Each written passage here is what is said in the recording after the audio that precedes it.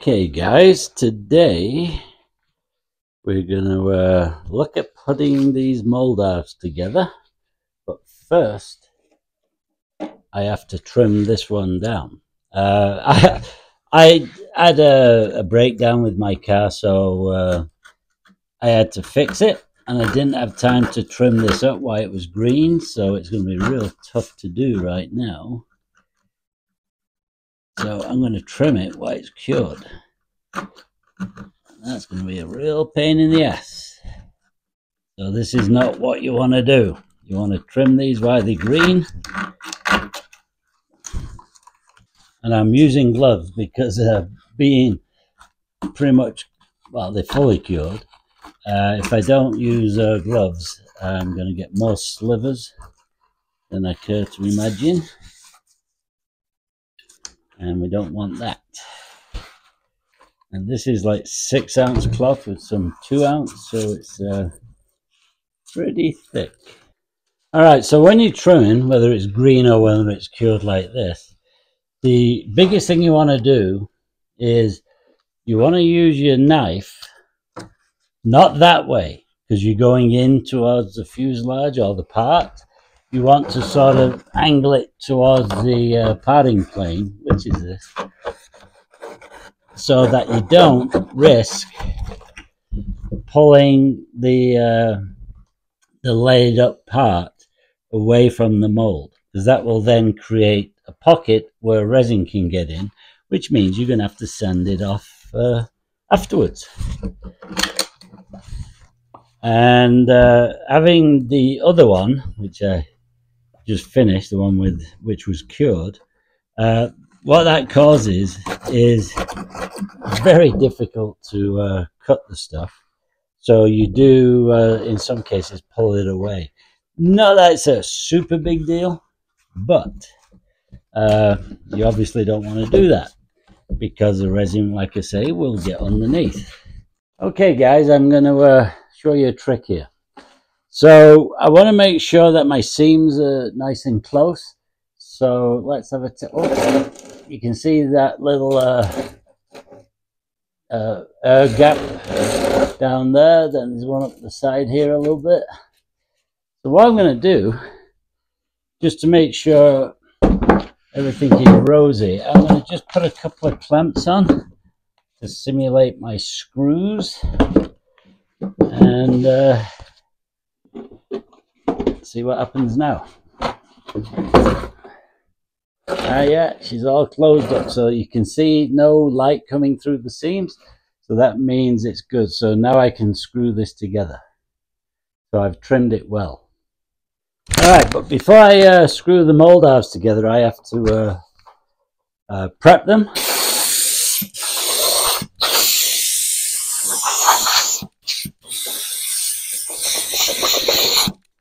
So I'm just blowing any surface dust off.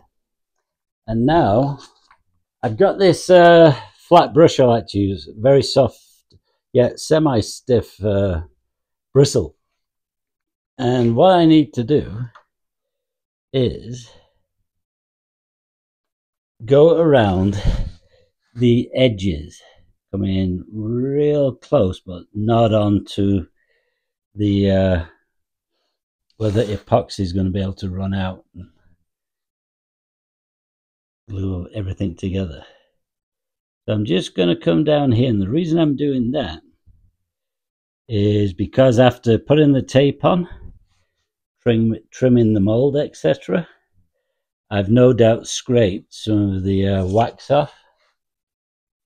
So I need to do this so that I don't get the two halves gluing together, which were a pain in the ass. If that happens when I try separating the molds away. So I'm just coming down. If you get a little bit on, it's no big deal, because the epoxy will run down the edge and seal it anyhow. And then what we're going to do, once we've got it all glued, then clamped together. I forgot what the hell I was going to say. Oh, once we got it all glued and clamped together, then we're going to run some seam tape down the insides. Now, one thing I do, I just don't go down the edge. I also come back about an inch and a half or thereabouts, so that when the glue runs, which it will inevitably do, that hopefully we capture most of it between the PVA, i.e. the mold release agent, which I'm putting on now, and stops the parting planes gluing together. It's not perfect, but it will do the job. So just spread it back out. Okay, that's one side done. Okay, so now it's time to put it together. So I've mixed about 30 milliliters of resin here. I'm going to put some clear into this little cup here. That's for post brushing if I need to. If I don't do it, I'll forget, then I'll have to mix more resin up, which will waste it all. Now, what I've done so far, got my syringe, that's what I'm going to put my goop on. I've got basically, I think it's a 3/8 dowel. It doesn't matter what it is for as long as it's not flexing away. I've drilled an angle into the brush, the stem of the brush, as far as I can go to the metal. Glued it, and I've tested it, and I can get pretty much 4/5 of the way in. So this is so I can lay the tape. This is a very narrow fuselage as far as width, so it's not as easy to do as my big scale planes. So I'm not going to be able to get any tape in here. Now I've seen guys who you know, put tape in and so on and so forth. But I'm going to try something slightly different today. Let me see what we've got going here. I've got lost. What I'm going to do is start off with just a bit of clear resin. I'm just going to run a little bead down the edges.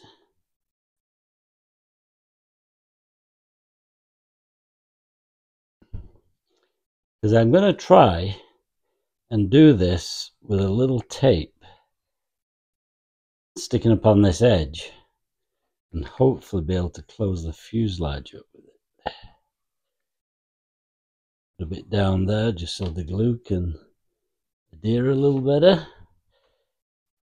Now, I have some actual seaming tape, but I don't want to use that because it's pretty heavy duty, and I'm trying to build this plane as light as possible. And there's nothing wrong with always trying new methods, especially on a ship plane like this. So now I'm going to fill my syringe. I've got a feeling I didn't mix enough stuff up.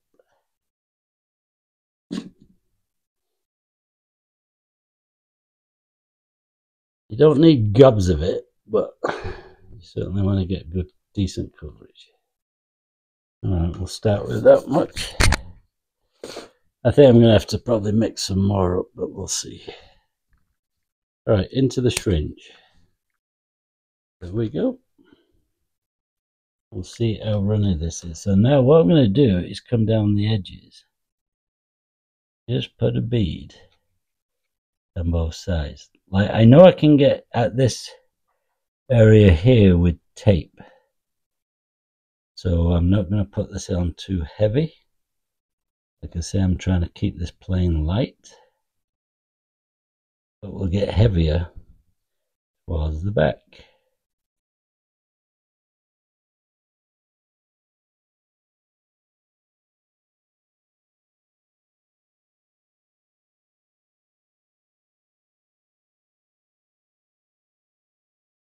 It's just stiff enough right now. It's sitting on top without running down. But if I turned in on edge, then it would begin to run. And that's where my gravity bit comes in handy. So I'm going to make the same amount again for the other side. Now we'll come down here. Same again. Being very light on the front here because I know I can get inside easy with the brush. Like when I'm doing my builds, especially new build, I keep a lab book. I guess that's the engineer in me. And, you know, I have procedures for how much of this and that. And it's really helped. And for some reason, I've just not done, I've not even looked up in the lab book to see what my method of this for building all the other ones. Extra there. Right, now, whether this works or not, who the hell knows? So I'm going to try and see if this will work. I don't know if it will or not.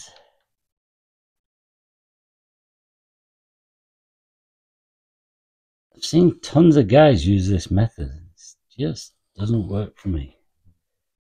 Why? I don't know. And I'll just sort of get in position. And then I guess you're supposed to sort of fold it back. I cut off that one.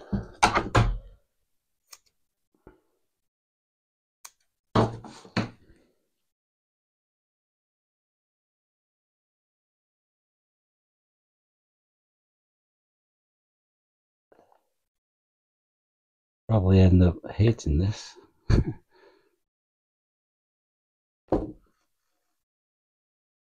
Around there, yeah, it is.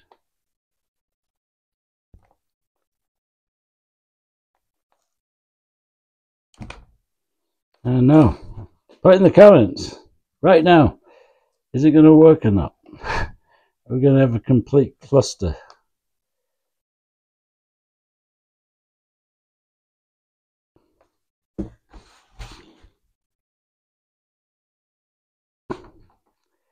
Alright, now I guess I need to bring these in.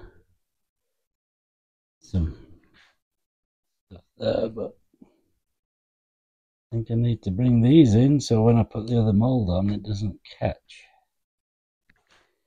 Note to self, don't have so much coffee when you're doing building. Okay, I think I've got all those okay. So I'll see if I can join these two parts now. Yes, start from front. Come down gently, Bentley. Have a quick look down. Oh, huh. Looks like it may have worked. So before I go screwing things in, I'm just going to put a couple of clamps on to keep them all together while I do the initial tape up.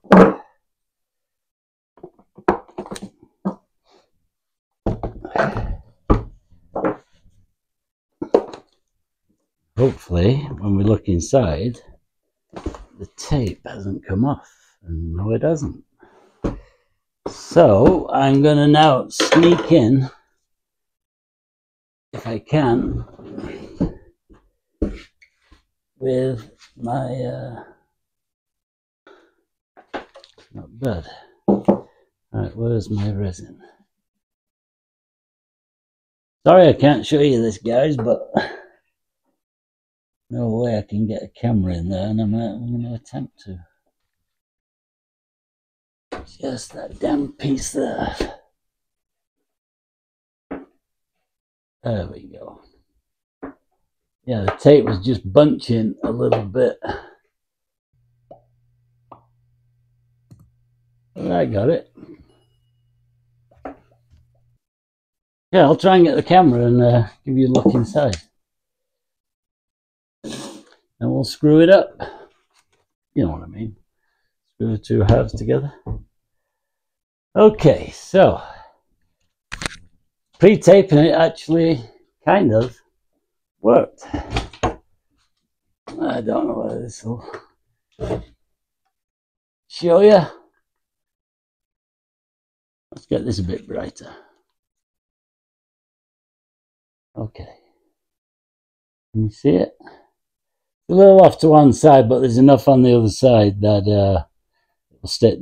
The top piece, this one, is really nice.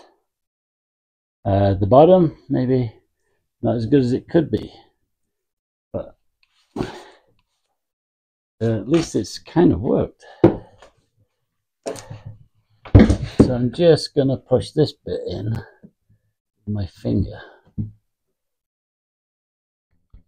I use this little lightweight screw gun for my screws. A friend of mine gave it me years ago, probably, I don't know, 15 years ago, and it's still working, believe it or not.